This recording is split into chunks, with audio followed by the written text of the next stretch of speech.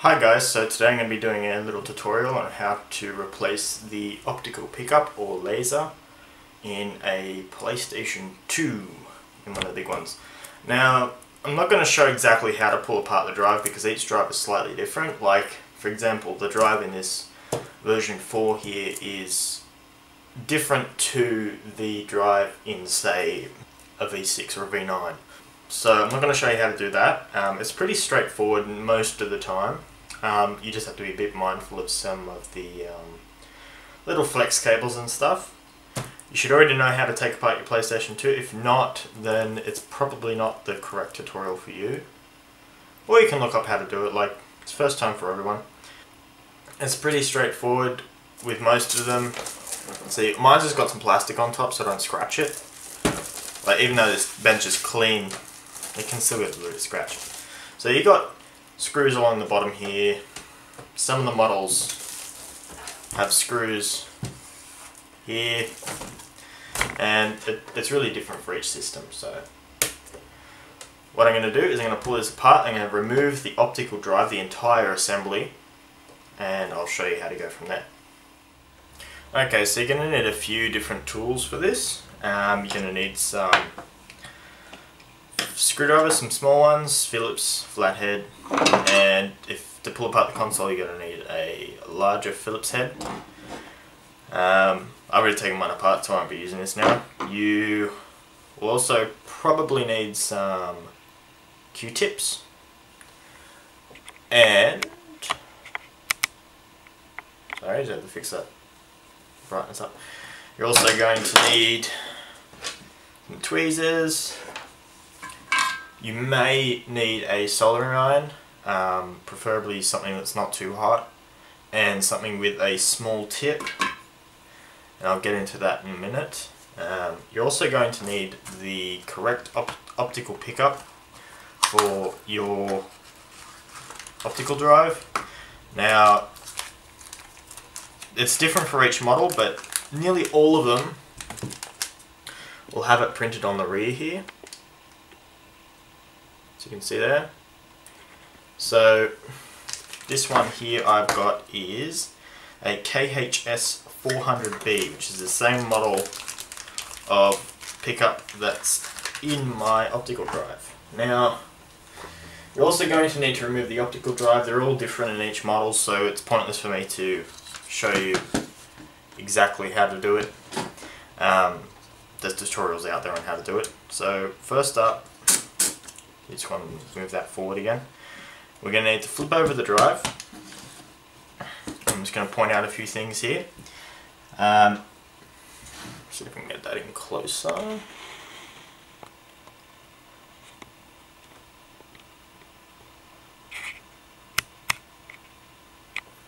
Okay. So, focus properly. Okay, so here's your optical drive. These two potentiometers here, one will control the power going to the CD part of the diode. The diode is up in here, and basically it's the whole guts of the entire thing. And the other one will be for the DVD. Now, you shouldn't need to touch these at all. Some people like to tweak them and get the last bit of life out of the laser, but basically what you're doing here when you adjust these is you're increasing or decreasing the amount of power going to this diode here. Now, if the diode itself is getting old, which most of them are, it's been around for about 10 years, feeding more power to it can help it read better, but that's not the proper way to fix it. Like, if you're just going to be keeping feeding more and more and more power to this, eventually you will just burn it out and you have to buy a new laser anyway. So it's much easier just to buy a new pickup or a refurbished pickup with a brand new diode fitted. And the price for those floats around about $10, $20. It really depends which model you have. And the best way to search for it is don't type in laser or anything into eBay or wherever you're searching. You just want to type in this model number here. That's the model of the pickup you have, and chances are you'll be able to get a new one fairly cheap. The one for mine is actually I actually got this one, a refurbished model, out of a working unit, so it's an original diode and everything in it, but it's been cleaned up and refurbished and everything. I believe actually it has got a brand new diode in it, but the flex assembly and everything is the original green one, or the original one I had. So for me, I just had to search for KHS 400B. You may or may not need to put in this little hyphen there. The rest of the numbers aren't as important because generally you just go off this number here. Okay, so to get started,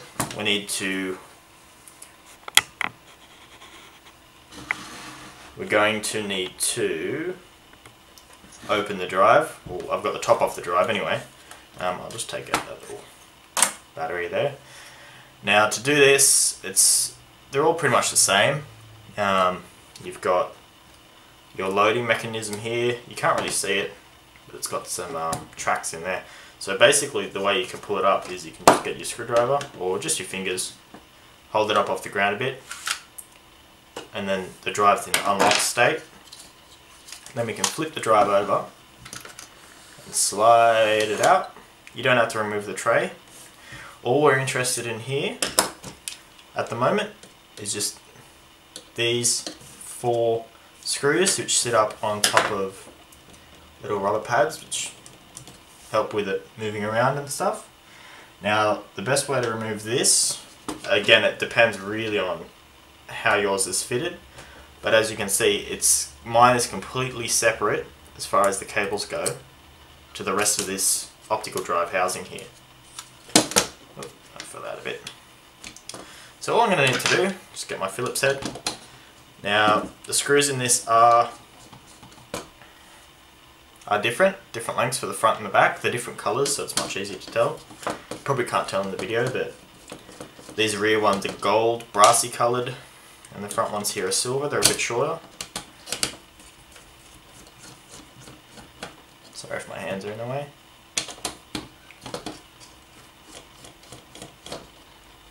There we go. Now, some PlayStations have this wheel, some of them don't.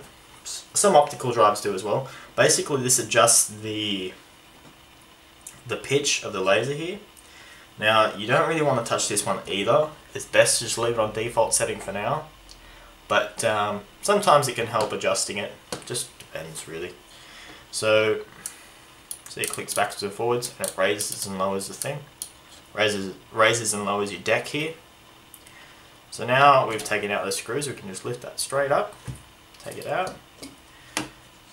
Close the optical drive back up for now so it doesn't fall to pieces.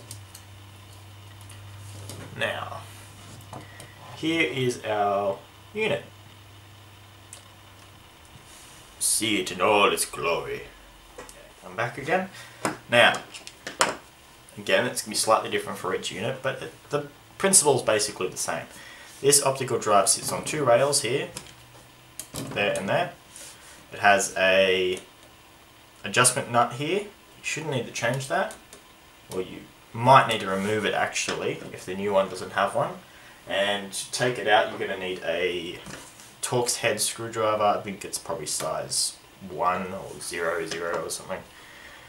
But first we're going to remove the deck itself, or the just the pickup.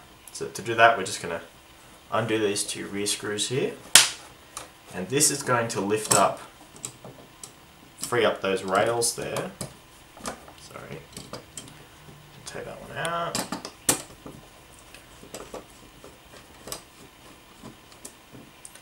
Remove this one as well. Can undo it all the way. There we go. Now that should just slide forward. Now 9 times out of 10 the new pickup won't have this grip arm here that connects up to the worm gear on the motor there to move the pickup backwards and forwards like this. There's your worm gear. Yeah, there. Looks like a worm, kind of. Worms in. Okay, now before we strip that one down, we're just going to check our new optical pickup. a new laser, whatever you want to call it, new unit. So here's mine. Just pull that back out. Zoom out a little bit. Now, before you really want to touch this, in case it doesn't have the anti-static point, which I said before, or did I mention that? That's what you're going to need your soldering iron for. Is these two little points here, there and there, they're ESD discharge points. Basically they take the, I believe it's the anode for each part of the diode here, for either CD or DVD, and just sends that to ground. So in case it charges up a bit of static inside here, inside this unit, it'd send it straight back down to this housing here, and it should dissipate any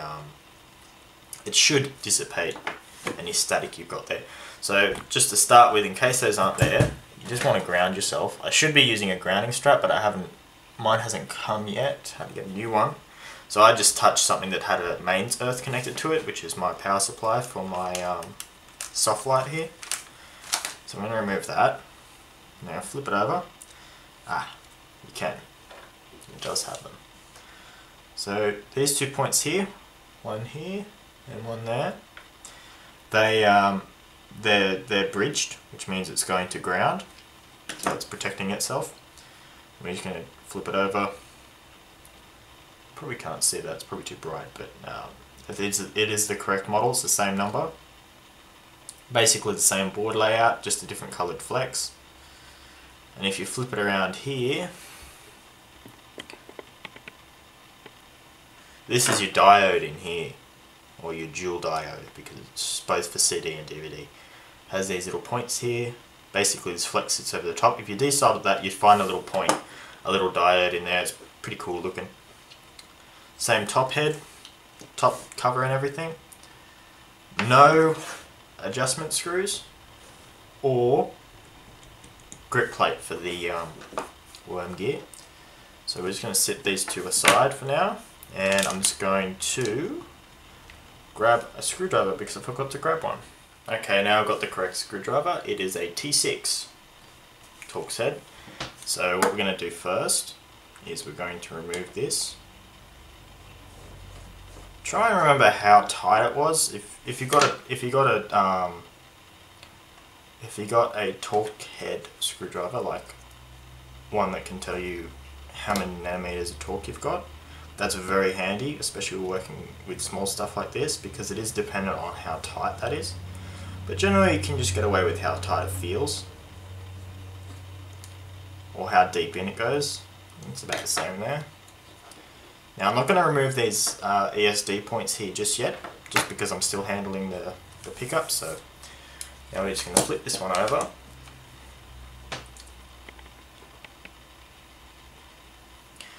And we're going to get our Phillips head again. Hold it like that. You don't want to put too much pressure on, even though this is the old one, you don't want to put too much pressure on it.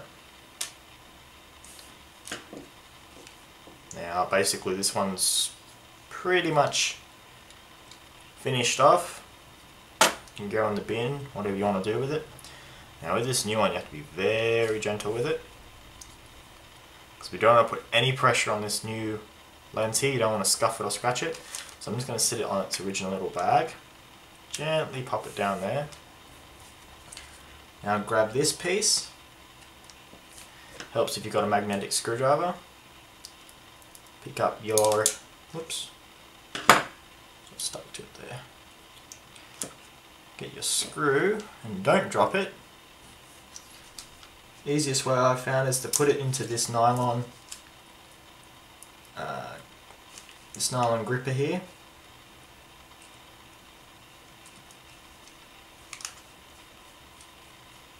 And just screw it in. I'm holding it up off the table if you can't tell. Nice and tight so it doesn't move. Nice and good. If you've got some lithium grease or something, good idea to pop it on there. So there's our pickup already put together and everything. I'll pop it back down.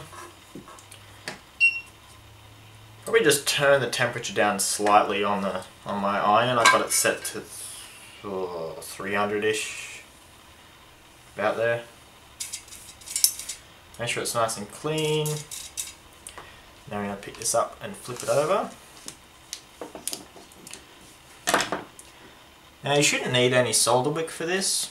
Usually if you're just working with a bare iron like this, it should wick it up itself. It's only a tiny little bit.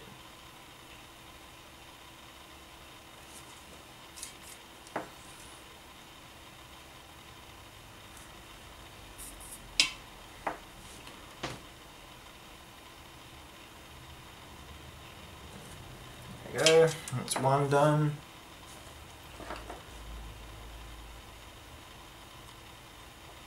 That's two.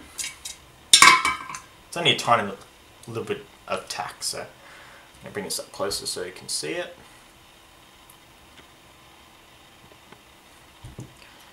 So there we go. Now you want to be pretty careful not to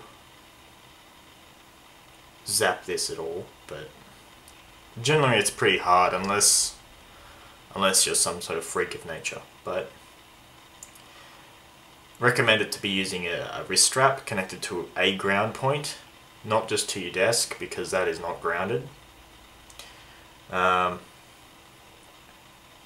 so now we've got that set up. This lens looks nice and clean. Sometimes when you get them in, someone accidentally touches them or something when they're packaging them up. But most of the time, they're pretty neat when they do them. With a lot of my parts, I like to see photos of the place where they come from, the factory in China or wherever the distributor. And I generally do that because I tend to order lots and lots and lots of parts. So I order them in bulk, and I want to be able to be 100% sure that they're actually going to work. Now flip this over. Again, same thing as before, just slide that out. Unlocks the dock drive, the tray. Well, it should.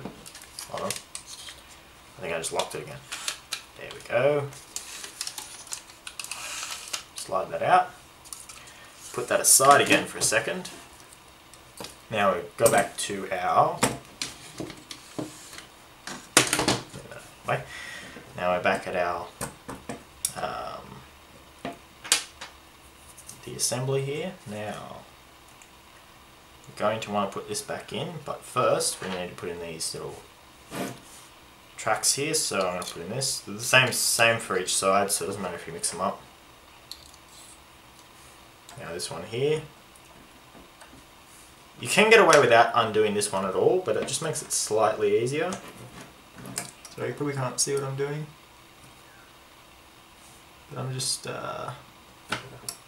popping that one in there. Actually no, there are different sizes on this one. Normally they're not. Normally the tracks here are the same size on each side. Make sure it's nice and slidey. Now we're going to need to put in this open end first. Pop that in. We're going to need to pop this one down. It's a bit tricky getting them in the first couple times, but you get used to it. You just have to just wiggle them around a bit and they should fall straight into place. Whoops, popped him up there. Now it's easier if you hold it up while you do it, because this pickup sort of hangs down below the assembly a little bit. So we want to grab our lock-in screw here, the ones with the really big heads on them, the black ones, and screw that one down. You probably can't see this, but I'm just screwing them down. Now that's nice and secure, I don't have to worry too much about it moving around now, so double check that's going to be level.